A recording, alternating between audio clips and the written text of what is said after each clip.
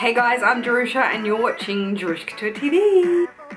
Contrary to some opinions, I have decided to come back this week with a what's in my bag Wednesday. I put out a post on Instagram just asking you guys, like, what do you think? I know there's some subbies out there or viewers out there who left me comments just saying it's too repetitive, it's super boring, and I'm sorry for that. I can understand when content is repetitive, but again, kind of like my favorites, I'm true to what's in my bag. Like, I don't stuff anything else in there to be interesting.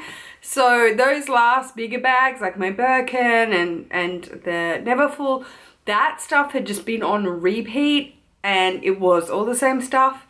So then I was just kind of on the back foot, like, should I do another what's in my bag Wednesday? But you guys were like, yes, I really like them. So I want to give you guys what you like. And plus, a lot of people on Insta, hi guys, said it's a different size bag, which it is. So I'm going to do it. If you guys are going to ask, I was a bit excited with my highlight today. And it is, oh, just like shining bright like a diamond. If you're going to ask, it's from the Anastasia Beverly Hills Glow Kit by Nicole Guerrero, YouTuber. Guru, and the color that is just all over. Like, I don't even want to say. This is what I meant in that get ready with me, that I don't go too low is because of this. Like, my cheeks just look like little bubbles that you could poke and they would just pop. So I usually keep it really high, but today I've gone so low. I mean, it's just crazy. So it's Forever Lit. It's the white one that I scored with my nails when I had my gels on, and that is what I have on for my highlight. And then I just was really creative, not really creative, but I was just going all in with my, again, Anastasia Modern Renaissance palette for the eyes, and I have a mixture of all of these earthy tones, which is so my rouge. That's what I have on my eyes. And then on my lips I will show you because it's inside my bag. So this is my what's in my bag Wednesday, which has been a week from my Birkin. When I was a little bit in a funk, I was thinking, what should I do? And yeah, I did choose to downsize, but what is going on here? Oh, it's wrapped underneath. Technical difficulties. Chain is twisted. Technical difficulties. 1 minute. Oh my god, no joke. That just literally took like 2 whole minutes to work out what had happened. The leather had threaded through, wrapped around, and then it was completely caught. But since I changed out of my Birkin, I did choose to do a Chanel, which I had said in that video, and I did choose to downsize. Committing to downsize, I get asked that a lot, like, do they become like, you know, going out bags or whatnot? No. Hell no, girl. I will use my bags no matter what the rouge. Like, this is an everyday bag to me, as well as like an event bag, if I'm going to an event or whatever, like, whatever. I use my bags whenever, wherever. It's not, they're not labeled for me. This, if you don't know and haven't seen my videos, is my Chanel Le Boy bag, which I acquired off the pre-owned market off fashionphile.com. It is the old medium size, or the medium size. You're not allowed to call it these things anymore. I don't know. And it is in the large quilting, so it's not the smaller quilting. It is in calfskin leather, in beautiful black calfskin leather with ruthenium hardware, in the chain and in the CC closure. It is just gorgeous. You've heard this story a million times that this was the exact one I wanted. And by exact, I mean exactly this bag. And when I found it, I was just absolutely obsessed and had to work out how to get it. And yeah, the calfskin wears well. You can see scratches on the inside, does not bother me. It's very plain, so it's very easily marked. I would not say now, having a new lambskin leather piece, that this is as sort of delicate. I wouldn't sort of say that. It's probably more well wearing. If you see something in calfskin, it's a little bit more durable, even though this has got quite a few scratches. But yeah, there's one flap opening, which is nice, so that's not like the double flap. So I have a double flap, and I have the jumbo single, and I have this boy single, and singles are so much easier to deal with. Firstly, they're not as heavy, but they're just easier to deal with. So there is the content as usual. I'm going to tilt the camera down and show you what is in my bag Wednesday. Okay, can we see? It's getting harder and harder to tilt the camera down because, I don't know, something's wrong with my tripod. I need a new one. So anyway, here is the bag. This is the 10-inch. So this would be equivalent to holding, I want to say, maybe, no, it's not as much as a Pochette Matisse. Maybe like what a favorite can hold. It's pretty small. Don't be fooled. You definitely have to very much downsize. So here is the content. So starting off, in here is my lip combo at the moment, which is my Essence Cosmetic Lip Pencil in the 06 Satin Mauve, and this is the one that stinks like wax, so I basically have to throw it out because it just really smells. And this is my newest Chanel Rouge Coco Lip Gloss in 119, which is the mauve with a much more pinky undertone in it. It's really pretty, but yeah, it's a lot, can you see? It's coming out a lot pinkier, but it's a perfect match for my satin mauve. So I put my pencil on first, and then I put that over the top. And I'm sure they have like close to matching pencils in Chanel, but if you watch my Get Ready With Me, I'm not like a fan. I just want them to be more pigmented, that's all.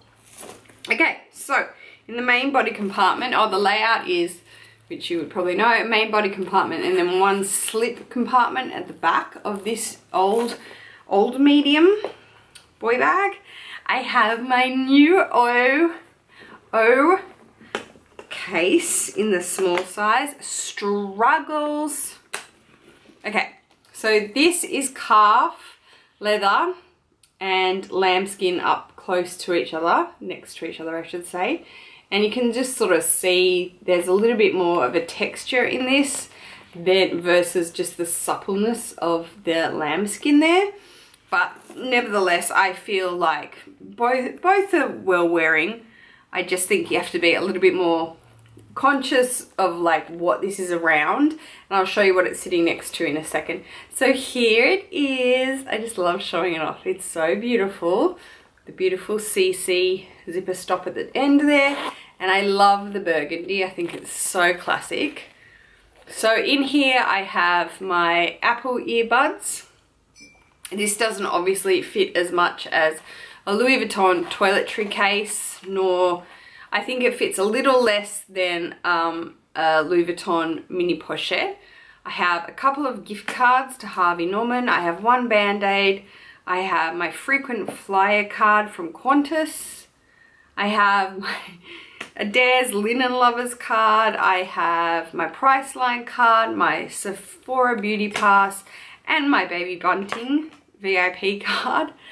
And then what's left in here is one more Band-Aid and my Rouge Coco lip balm stick in the lipstick form. It's not the pot, which I have shown you guys. It is very nourishing. If you want to have a nice little fun splurge, this is so great. Okay, next up in the main body compartment is my car key with my Louis Vuitton Dragon strap in the monogram attached to it. Of course, I am using my clay. This is my Vernis clay from Louis Vuitton in the Amaranth color. I got this as a gift from Sarah, and I'm just in love with it. Tuck the key hook in this bag, I tuck the key hook into the back pocket. I don't use the back pocket just so it doesn't scratch anything in my boy. But yeah, this is just so gorgeous, and it's really a spacious clay. So in here I have coins, I have my trolley key to Woolworths, and I am holding coins down inside here. This guy, this is my Chanel coin purse in the silver hardware caviar leather black, I got this in Hong Kong. It was kind of like the original design with a pocket on the back before they made the card holder that looks like this. So the card holder now just has one. Yeah, it has one. It just has one compartment. So you open it like so and it's just one card compartment. Am I right? Yeah. Yeah, I think that's right. Yeah, that's right. So you just go boop and it's one card slot like that. Whereas mine is an actual like functional type wallet. You can use this definitely as a wallet. I wouldn't say you can pile tons of coins in here, but all my bank cards are in the front. All of my points cards are in the back. My license and business cards are down the front here so I can access them quickly. And it just shuts like so. And on the back is that iconic pocket for Chanel, so you can put something in that as well. I really love this. And when you just, you know, haven't used items for a little while and then you just come back to them, it's nice, it's refreshing.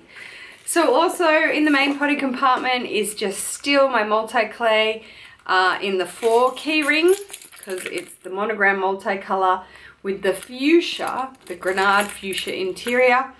Just still using that. And then what's left in the main body compartment is $4.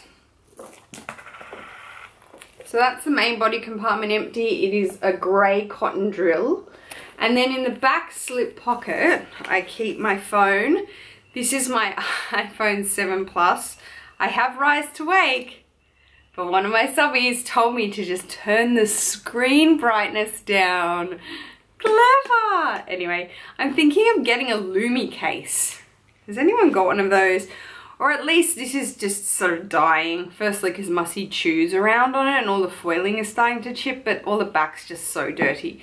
Has anyone got a Lumi case? What do you think? They're really heavy and big, I've heard, but they're cool. They're like, you know, selfies. You look really pretty, right? Anyway, I do want to tell you something else, and I can't believe I'm actually saying this, and I can't believe I'm telling you this, but as a lot of people are, I am obsessed with Tammy Hembrow.